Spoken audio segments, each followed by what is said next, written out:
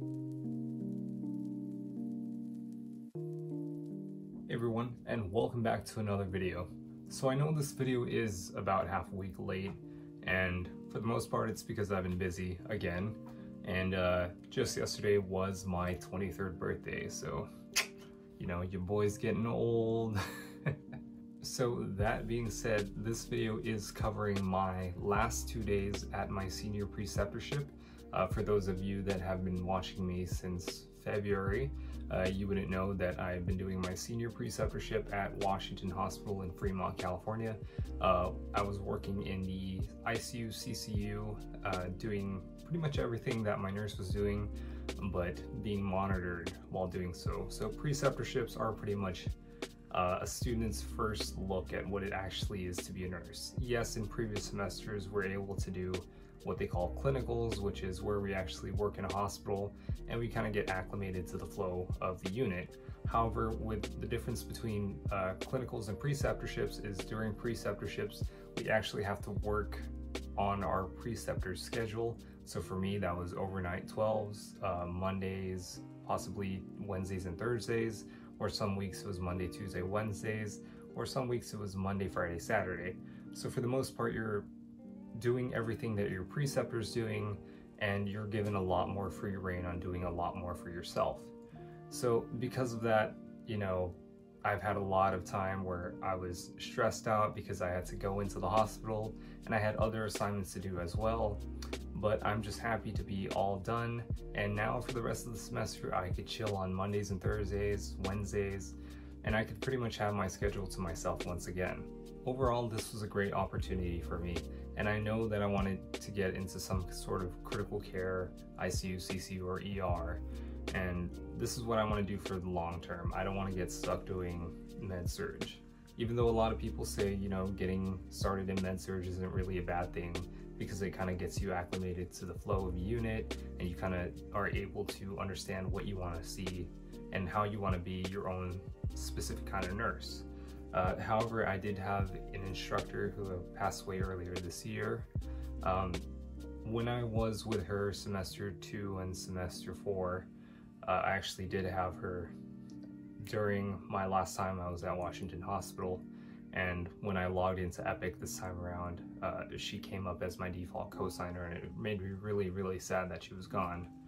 But something that she said to me, you know, 2 years ago, or no, last year, during my Washington Hospital rotation was, don't get stuck doing med-surg. I know that you can do so much for yourself and for others that I want to see you do more. This is something that she actually wrote down on my my final evaluation form, was that she wanted me to do more and not to get stuck doing med-surg or even advanced med-surg. Because when I was with her last was during our telemetry rotation, which is pretty much an advanced med-surg unit. But she knew that I was capable of doing way more than just med-surg, so I made a deal to myself that I'm going to be shooting for critical care, ICU, or ER, hopefully one day critical care transport or MICN or flight, so keeping my fingers crossed. But that being said, Wednesday the 31st of March was my final day on the unit, and you know, it was bittersweet having to leave for the last time in the morning, but I am really happy that I was able to get that experience and meet everyone on the unit. You know, my preceptor Margarita, she was amazing to learn from. Yeah, sometimes we butted heads a little bit, but overall it was a great learning experience for me, and I feel like I learned a lot from her, just being able to time manage and basic skills here and there, like administering meds through NG tubes. I actually got to place an NG tube, which was pretty cool, and find out if it was in the right spots, like determining by auscultation if it's in the stomach correctly. I was able to learn about how to place a central line by one of the doctors that had to come in. I got to learn a lot of cool things like bedside cardioversion, bedside CT. A lot of x-ray techs came through because we're actually not able to take some patients to x-ray because they are in such unstable condition that x-ray will actually walk in and do a bedside x-ray, which is pretty cool.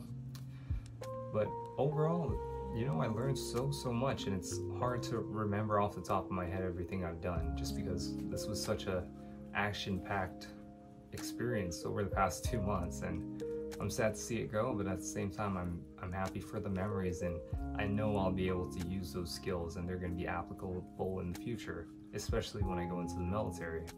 However, even though I experienced a lot of highs while doing my rotation and I was able to see a lot of cool things, I also saw a lot of bad things as well.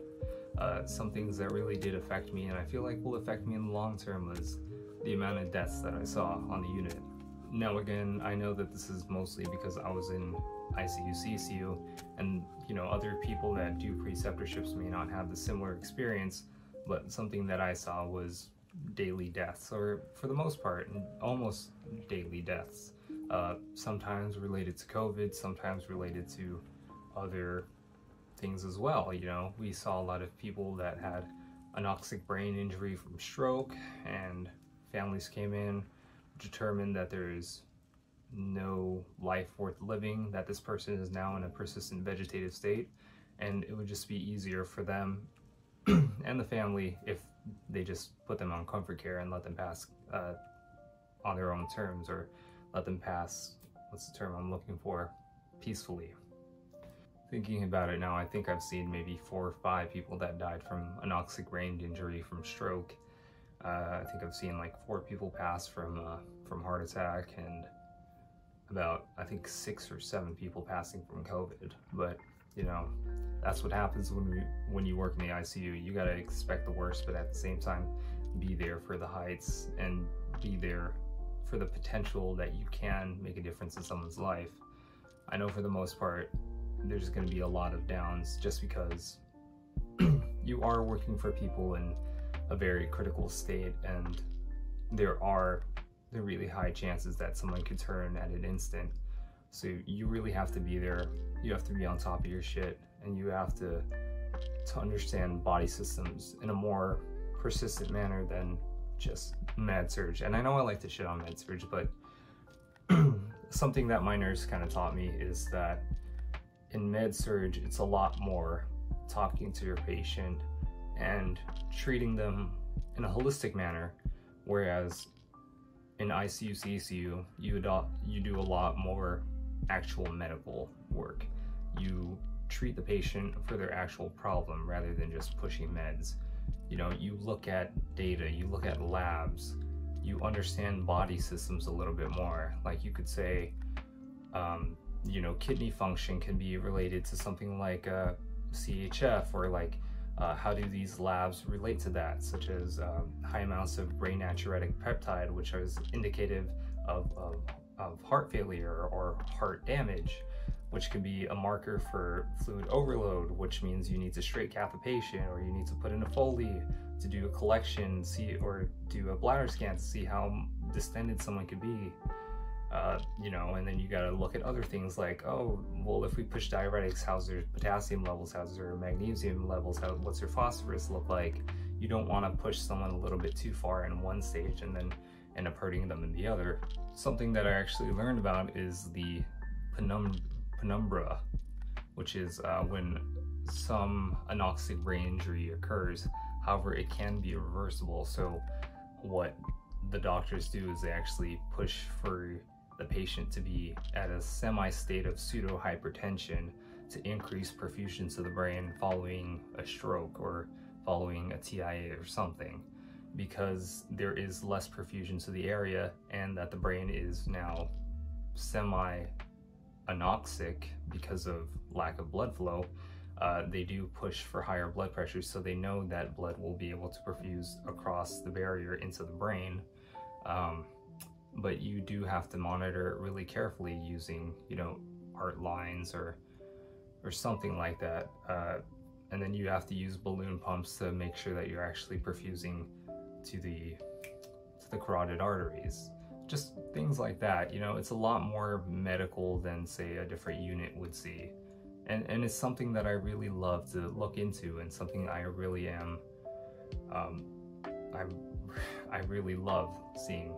I love being able to help people when they're at their worst state, because, you know, when a person's in the hospital, it's probably the worst day of their lives.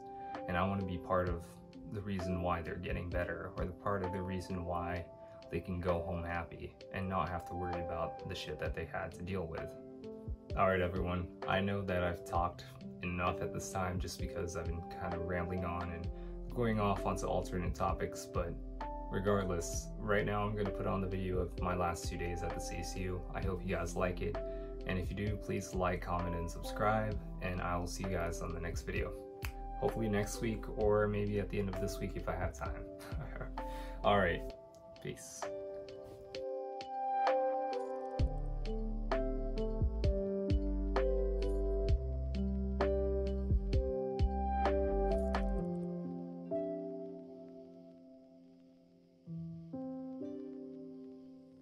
Hey everyone, so it is currently 10:15ish, and I know I didn't record anything prior because we had a really fucking busy beginning of the shift. Crazy fucking day. We got a shift report that 6 people died during day shift, so we're kind of low in patients, but then guess what, even more people died just in the past hour. I think at 9 something, our first patient died, which was on the other pod. She was an older lady, so DNI.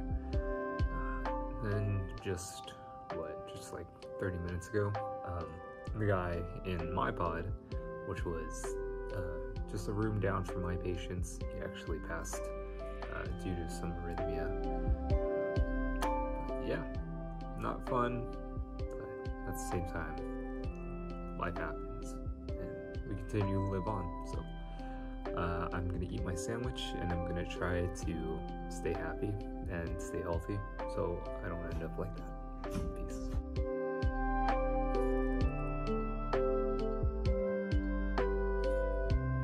Hey everyone, so current time is about 2:40 in the morning. I know I said earlier that today was a pretty crazy day, and it got worse. Ended up having another person die, so in total 3 people died on my shift. 6 people died during day shift. Pretty crazy day. And I got to body bag someone for the first time. Not a pretty cool thing to do. Kind of depressing, especially the guy was 33 years old, so you kind of live to learn with it, so whatever, life goes on. And this is my second break, so I'm gonna actually eat my lunch now, even though it's pretty much my breakfast at this point, so yeah. Alright, I'll see you guys in a bit. Probably my next time checking in will be at the end of my workday, which is like 7:30 in the morning, but yeah. Alright, see you guys then. Alright everyone, so actually not a bad end to the day. Today was a little stressful at the beginning, but I had a really good end of shift because my patients, they were pretty damn cool, and I really enjoyed talking to them. Even though at the beginning of my shift I actually was told by the person that was coming off, the nurse that was coming off, that the patient was a little bit more difficult to work with. So I had like some sort of idea that, or some thought that she was going to be a little restless, but no, she was fine. She was actually really pleasant, and you know, I'm really happy that I get patients like her. Alright, I'm going to pass security, so I'll talk to you guys in a bit. Peace. I just lied. There's no security today. Also, it's really cool here, so yeah, I love this building. This whole hospital is pretty nice, but I'll see you guys in a bit. Peace.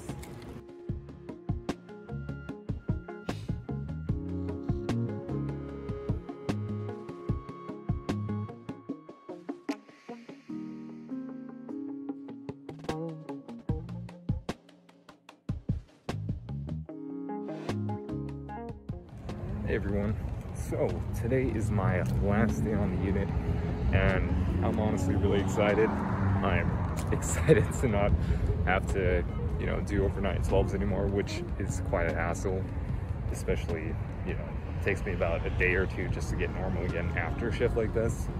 So yeah, I don't know. after today, I'll be at like 162 hours, I believe, which is pretty good.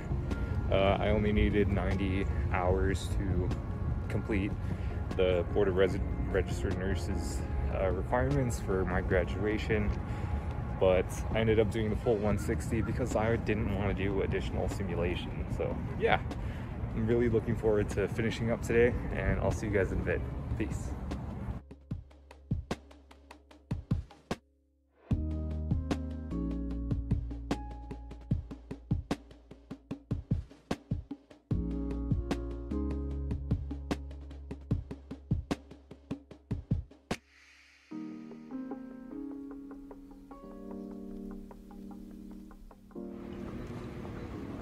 Last time seeing more Simon.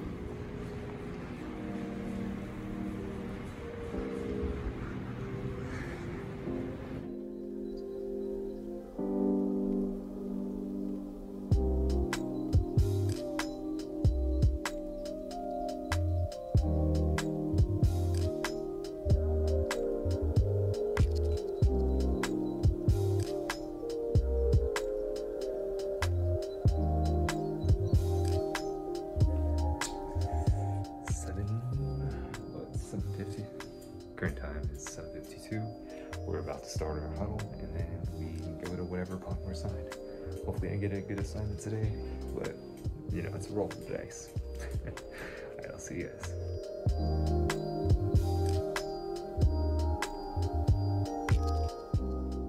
Alright, sorry, I know I sucked at recording today, and it's my last day, but we had some crazy, or we had a really busy patient.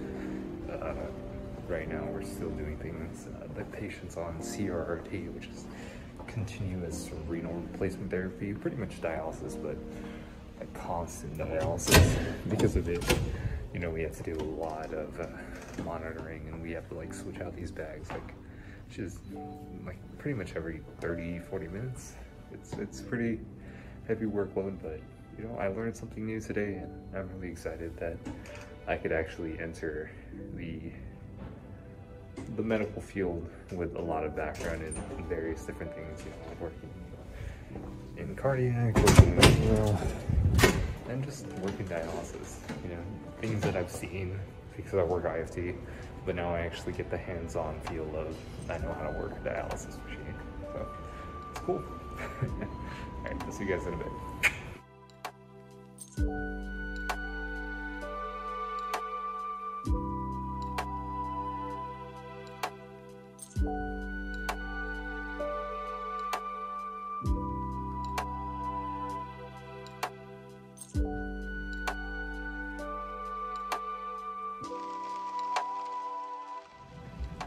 This is it.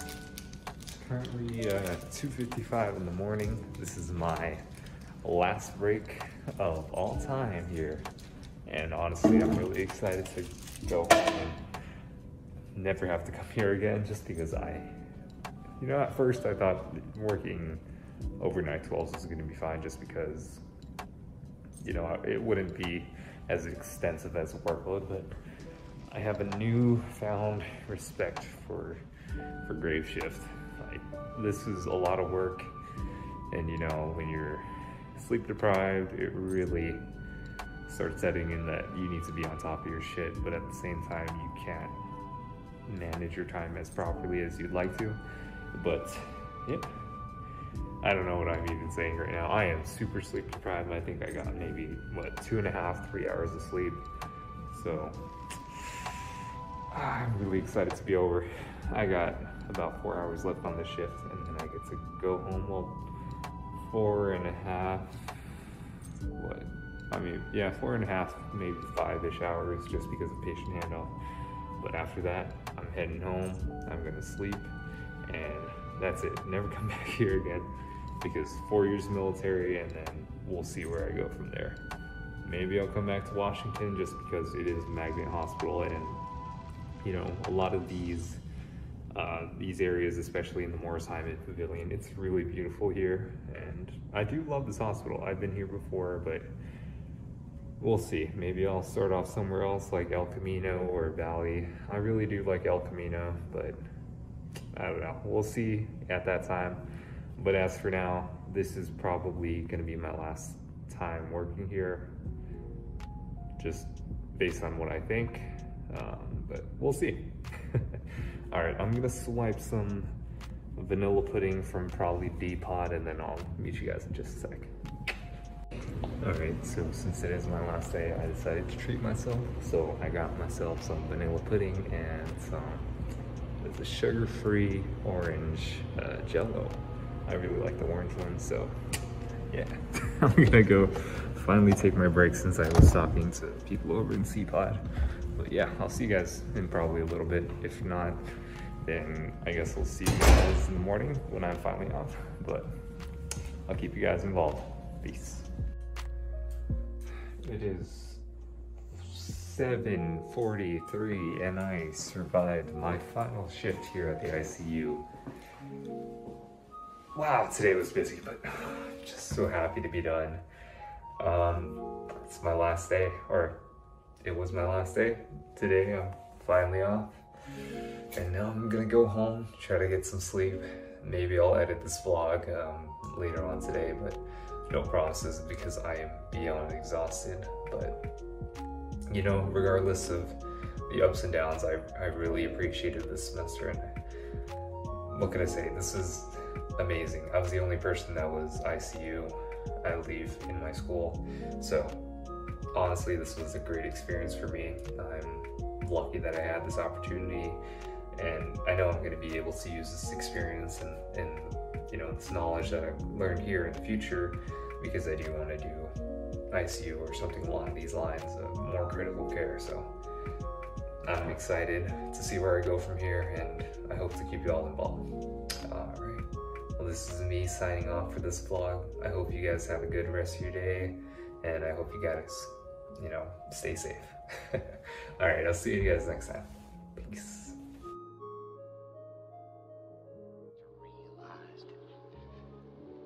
All your life, not all your love, all your hate, all your memory, all your pain, it was all the same thing.